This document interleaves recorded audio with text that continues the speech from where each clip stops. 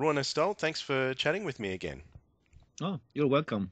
We are going to be talking about Agents of Mercy, the new album, which is called The Black Forest tonight, and a new type of album for Agents of Mercy this time, a concept album, Roine.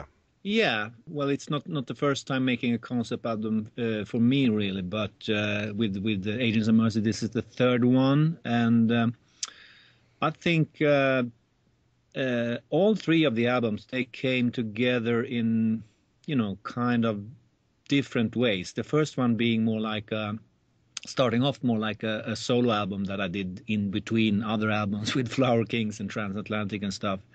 Uh, a little bit of more acoustic, shorter songs. And the second one we had already played live, so it was more like we were actually looking at forming a band to perform music live, etc., and more like an ongoing project. And that one we focused more on shorter songs, taking inspiration from maybe not the bigger so-called prog names like Yes, Emerson, Lake and Palmer and Genesis. We were more looking at maybe what Beatles did, what Queen did, other bands that are more like in the outer region of what you would call prog. And for this third album, it just felt natural. We didn't talk much about it really, but it just felt natural to do something that was more traditional progressive rock. So the songs became more elaborated, more themes put in the songs, longer sections, and we were trying to write both the music and the lyrics from more like a concept, an idea, whatever a concept is these days. So describe the concept of this particular album for me. It's a very dark album. It is a dark album, and this is probably something that I tried, to push it towards a darker side of things because I've done so many albums and I've been known to do so much music, with the Flower Kings in particular, where it's all sunny and bright. I mean, looking at it honestly, there are themes in Flower Kings music that are dark too, but I think probably the goodness and the light and everything, it prevailed. But this time it felt like this is something I haven't done before, and it's something that interests me also, sort of the darker sides of mankind and the way we actually, I mean, just looking at it now, look around the world and see all the problems as far as war, of course, starvation, and how the money and the power is divided between people, and how people fight over money and power all the time, and you can see different diseases, coming up that some we can control and some we can't control. And there are all sorts of scary things, so it's like, I mean, having kids, it's like you're a little bit worried about the future, to be honest. But this is something we wanted to look into, but we wanted to look into it maybe not to sound too realistic.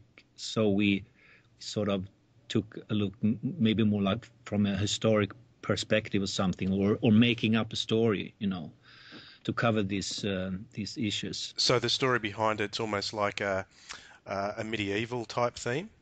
Yeah, I would say we haven't actually placed it in time, but we're sometimes talking about this like there was almost this guy, and you can see him on the cover of the album, and I would suppose it's like 300-400 years ago or something, but it could be sometimes when you look at a film and there's you don't really know if it's a time before our time or it's a time 400 years ahead or something, and that's probably it's just a different time. It's not now. It could be later. It could be a couple of 100 years before, and this is the way it's more like a travel through time to space, through I mean different ages and well, almost like a journey, I would say, where you come upon different characters, and some of it really creepy stuff, but like the thing we wrote about Elspeth Bathory. But that's something that came up pretty late, I think, in the process of the album. It actually had another title before that. I mean, just looking at today, how much people spend and how much people care about, uh, how much it turned into be so much about looks, how you look, and you can spend so much money with different surgery and stuff, like to change your. I mean, today it's possible to do anything, and people would spend lots of money to change your image, to change your looks, and to be young again. It seems like it's really important to be young, and I mean, we can't escape, really. Everyone gets old, and in the end we're going to die. That's all we can be sure. We are born, and we are born alone, and we're going to die alone. That's it's kind of sad, but that's the way it is. And I think in the meantime, you just have to spend your life being a good person and trying your best, and with age, it's like we'll have parents, when we get old, and I think aging can actually be a beautiful thing, and if you just look at it, it seems like every age it has its beauty, I think. But I mean, this particular song about Elspeth Bathory, it was actually a countess who is said to have killed hundreds of people, because she discovered that this, according to the to the legend, she discovered that blood from a virgin could actually do something amazing to her skin, So that's what she did. She did actually capture lots of probably peasants' daughters, and put them in prison, and then slowly kill them to according to the legend, to use the blood to make her skin look young again. That is scary stuff. It's really scary stuff. This is something I heard actually probably a couple of years ago. I learned about this story. I never. I mean, living in Europe, you should probably have heard this, because it's. I think it's actually from the region of Hungary, I think. And I mean, normally we know in Sweden we have a pretty good idea about, because that's what we learn in school, about the history of Europe. But this is something that's not has been talked about much. So musically, apart from going for the longer songs on this album, are there any other ways that Agents of Mercy has differed on this album to the previous two? Well, looking at the album, as I said, the first one was because it started off pretty much as almost like a fully acoustic album, but then turned into, I would say, at least halfway acoustic album. So it's very I would say soft, based on acoustic themes, shorter songs. The second one, I would say, probably turned towards more of a pop side of progressive pop, and this third one, I would say, we probably thought of it more like a rock album, and sometimes I would even go as far as say it's heavy rock. And this is interesting, because I would say half the band, at least, they've grown up with heavy metal. I have, in a sense, but I came more from I mean, being my age, it was the Beatles, of course, and then came all the psychedelic bands, and then in the beginning of the 70s, or maybe the late 60s, around 69 maybe, came bands like Black Sabbath and Deep Purple and Led Zeppelin later, and so heavy metal came into my life a little bit later. But for the other guys, they're a little bit younger, so they probably grew up in a time when bands like Judas Priest and Iron Maiden were big, and So it felt, I think it felt natural. And they, when we discuss music within the band, it's very obvious that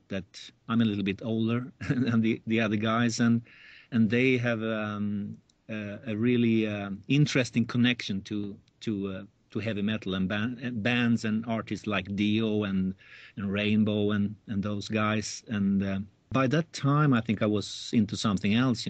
I went through a period of listening to Deep Purple and Led Zeppelin, of course, but after that, I sort of left the metal side. So for me, it was interesting to sort of reconnect.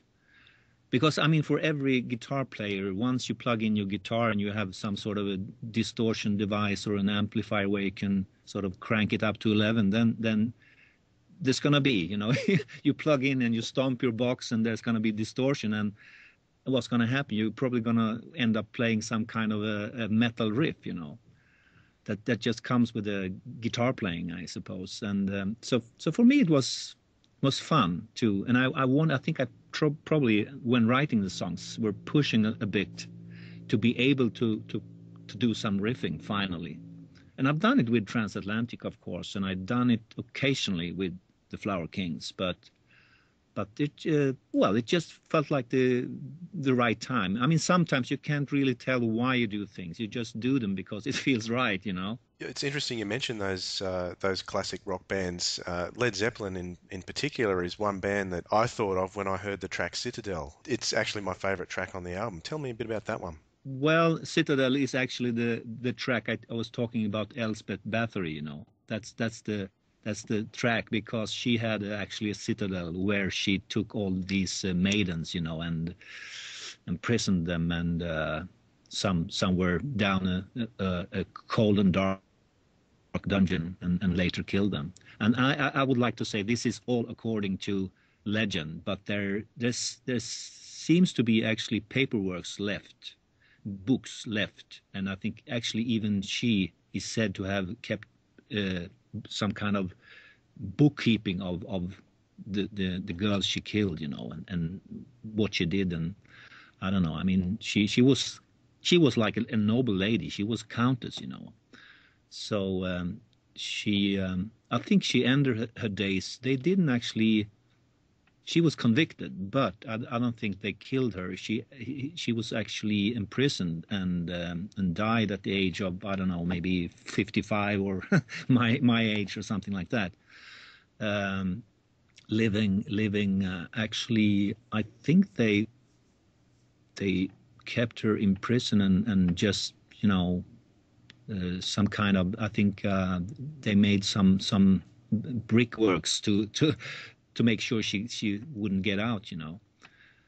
But so and I suppose I can't say for sure, but I think probably this citadel is still there. And this is part of Hungarian history. Probably they know more about it, but I mean, writing the song, I try to read a little bit about it and do some investigation about the topic and what is said. But you can never be sure. This is a couple of 100 years ago, so it's but it's scary, and I mean, again, shows what people are able to do, and how selfish people can be, and it's just one of those things that interest me. And I just recently watched also a documentary about Henry VIII, who was King of England, and lots of scary stuff going on there too. Yeah, and I'm sure there is, and I've recently learned also about Swedish history, and I'm not sure about you're familiar with the I think maybe a Romanian prince, Vlad Tepes, who's said to be like the role model for Count Dracula or something Yep. like that. Yep. Yeah. Anyway, and he was known to put to chop people's heads off and put them on stakes, and we thought that was gross, terrible, really scary stuff. But then I recently I learned about a Swedish king some 400 or 500 years ago, who did the exact same thing. And this is something we never learned about in school. They probably just kept it under wraps because it's so gross. But he did actually, and that's the south part of Sweden. They were just trying to, just for political reasons. Denmark is close. Some people in the southern parts of Sweden, they wanted to belong to Denmark, and peasants, sometimes there's just like an uprising almost, going on, and then you just do something to scare them, and this is something that we've done here in Sweden and in England and many other countries, I suppose. Very, very scary stuff, so it's all around, and the evil is all around, and it's happening all the time in all ages, and it's just I think it's just a choice. And the scary thing is actually that this Swedish king was also his image is put on one of the bills on our Swedish money, and when people found out this, they wanted him. They wanted them to sort of withdraw all the money that had this person on it, because we felt ashamed that this is something that happened in Sweden, But I think it's happening all the time, and it's happening in different regions of the world. And I suppose probably down in Australia you've been lucky because you have a shorter history probably, but there's probably some ugliness going on everywhere. So. Well, you may remember I'm broadcasting from Tasmania, probably an hour or so from the worst massacre in the Southern Hemisphere that occurred in the late 90s. I don't know if you remember Port Arthur and the massacre down there. About 38 people were killed.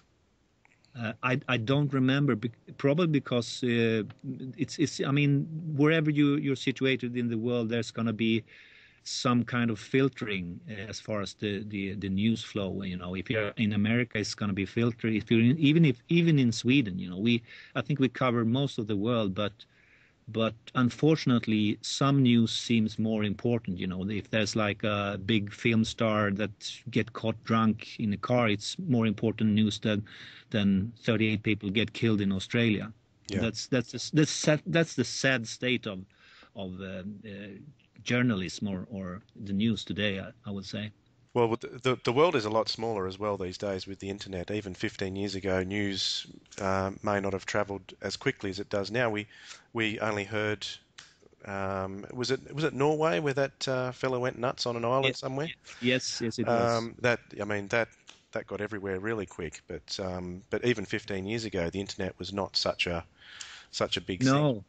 You're absolutely right, and I think just looking at what's happening in North Africa and with Egypt and all those countries, and the liberation, it's probably very much down to the fact that you can go on the internet and they can't really stop it, So that helped, I think. So it's in a way, I think the world is probably a better place with the internet. Yeah. Even if it's lots of, wasted time, I would say, on the internet too, but I like to look at it as a positive thing, because now if something happens in China, you can know it in Stockholm a couple of hours later, or even 10 minutes later, in fact. Just getting back to the track Citadel, I think that's the one where you share lead vocals with Nad Sylvan, isn't it? Yeah, that's right. Was that something you did on the previous albums? Did you share lead vocals, or even I think on the song after Citadel you do the full lead vocal? I do, yeah, and well, I just have to remind myself about. I think I didn't sing much on Dramarama. On the first album, I did sing a couple of songs. I do a lot of harmonizing, but the idea with Agents of Mercy, for me, being also lead vocalist in the Flower Kings and also with Transatlantic, it felt like I wanted to have someone who took on the main part of the lead vocals, to concentrate on my guitar playing, and to have like a sort of a center stage front person, who could sort of visualize and do all that singing.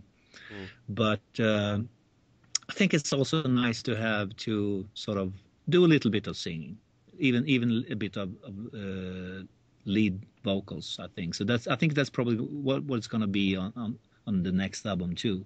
Yeah, I really enjoyed that. Both worked really well together. It was nice. Sometimes I think it's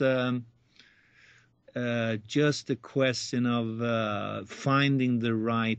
I mean, some stuff I sing maybe better than Nad, and some stuff he sings better than me. You know, it just works better, and that's the way it worked with Flower Kings too. You know, it's you write a song and then you think Hasse should sing it, and then when he tried to sing it, it really doesn't sound right. So then I end up singing it anyway because it sounded better on my demo. You know, so I think that's. But I mean, I kind of enjoy singing, but sometimes it's really nice to be on stage and just concentrate on your guitar playing, because that's how I started. You know, in the beginning, I actually started playing the bass, but once I got into playing the guitar, the electric guitar in '73, I think. That's how I started, and then I was almost forced to start singing when I became the guitar player in a band called Kaipa, you know, and they told me, you got to sing, Roine. And I said, I can't sing. Sorry. You can sing. You can sing the falsetto. No, what's that? What's a falsetto? I haven't heard of a falsetto before that, you know. So I I ended up singing like a four part, but singing the falsetto part, you know, and that was kind of scary. And then a couple of years later, I actually started singing a little bit more and finding my own voice.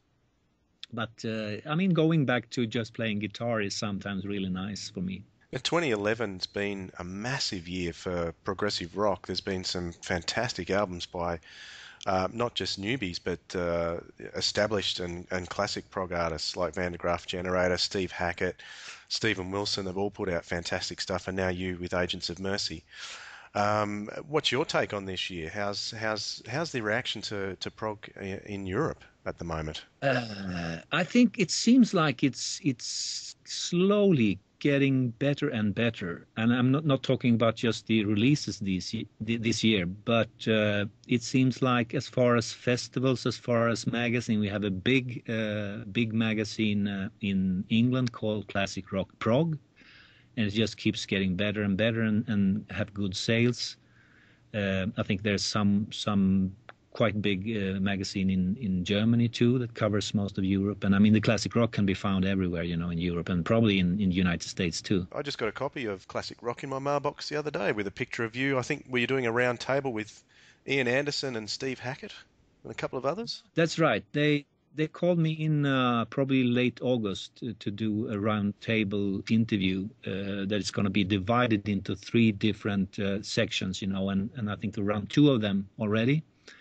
And I don't know what do you have on the cover? I can tell you if it's the latest one. I think on the outer cover there, it was Hawkwind.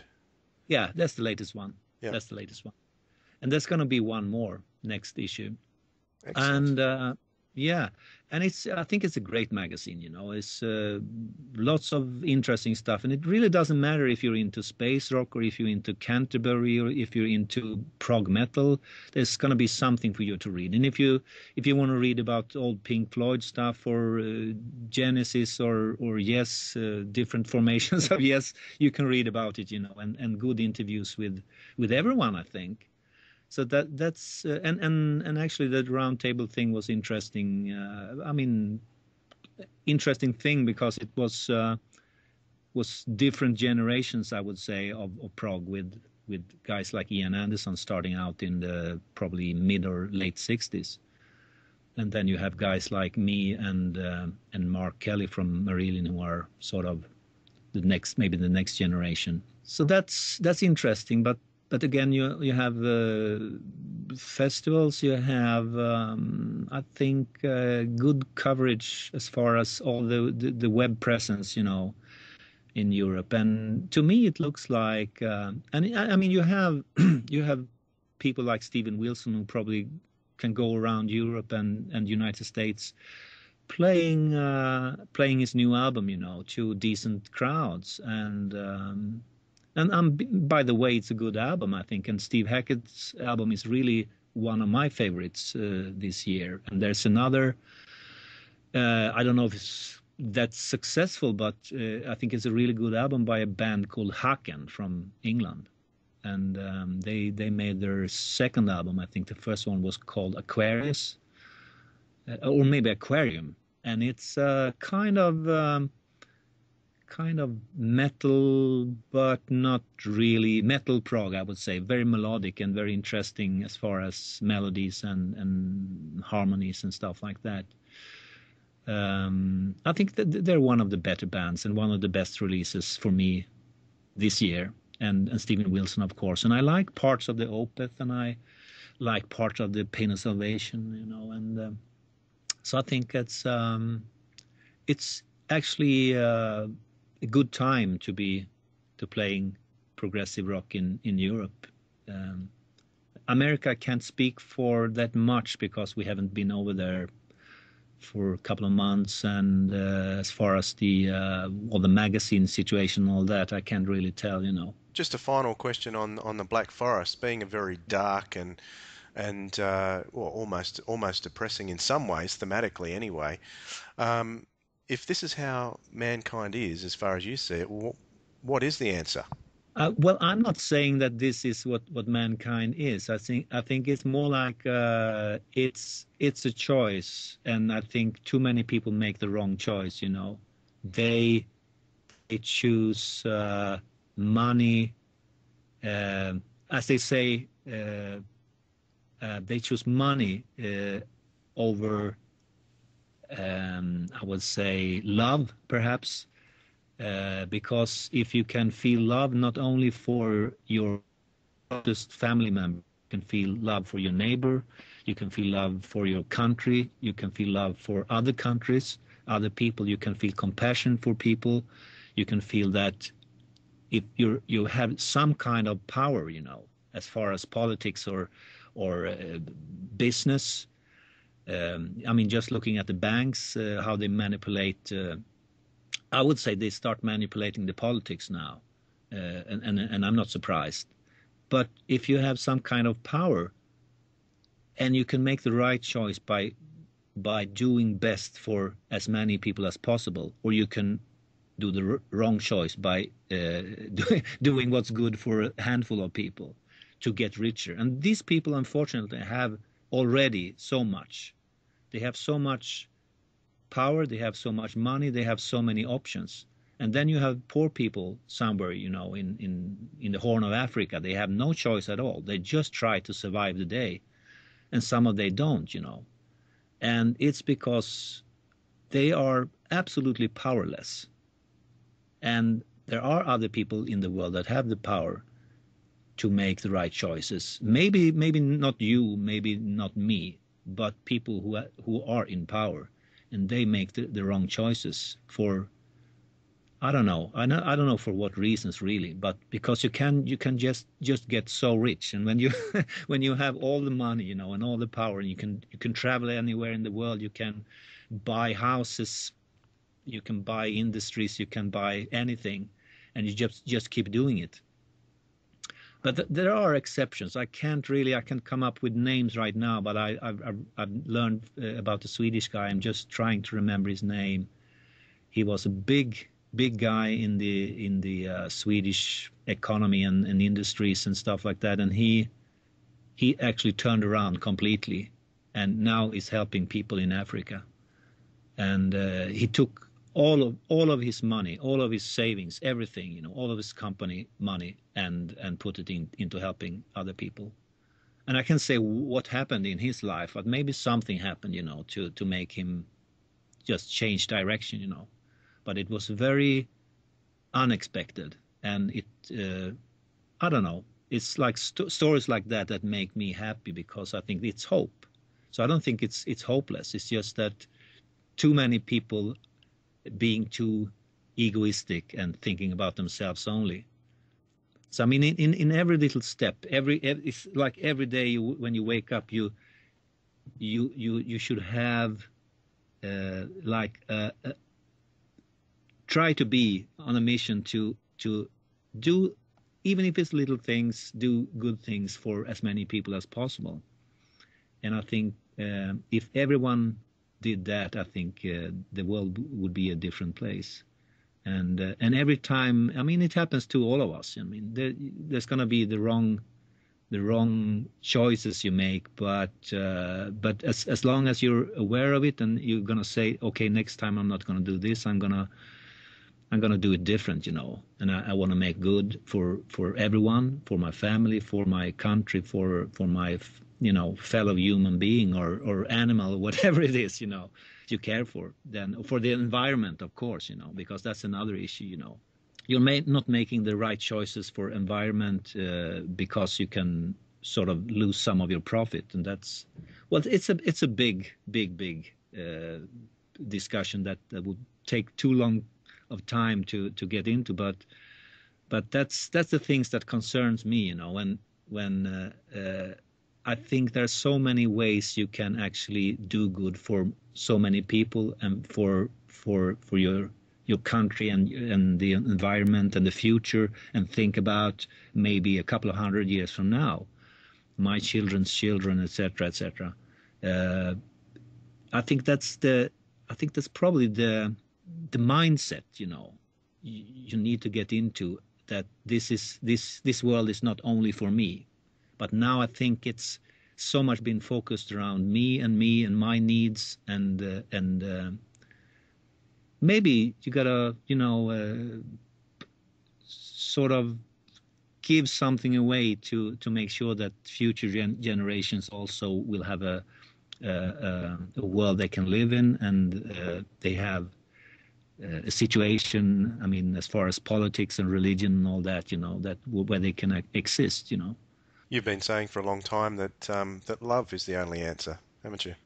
Yeah, well, it sounds, I don't know, it sounds, I don't know, a bit simplistic, I know, but when you sort of peel all the layers off, that's what you're left with in the end. Because, as I don't know, sometimes things happen in your life, and then something like a relative dies, like my father died a year ago, almost a year ago, and then just a couple of days, or in that moment, you sort of, everything changes, and start thinking about different things, and look at your family in a different way, and look at things in a different way, because that's the reality of it. We're all gonna die, and we're of course all gonna die in different ways. Some die in a war, some die maybe walking on a landmine, some die in a disease we can't stop, and but that's the reality of it, and we just need to try to make every day as good as possible for as many people as possible. That's that I would say would is, and I call that love. So it's not like physical love between man and woman. It's love for your children and for your pets and for your neighbor, and everything, and for the system or whatever, the religion, or love of God, or it's of your love of choice, I would say. It's a principle love, isn't it? Yeah, it is. Yeah. The Greeks had a word for it. They called it agape. Uh-huh. Interesting. Agape. All the best with the Black Forest. It's a fantastic next step in Agents of Mercy's evolution, and look forward to the next one. Roine Stolt, thanks very much for speaking with me again. Oh, thank you for having me.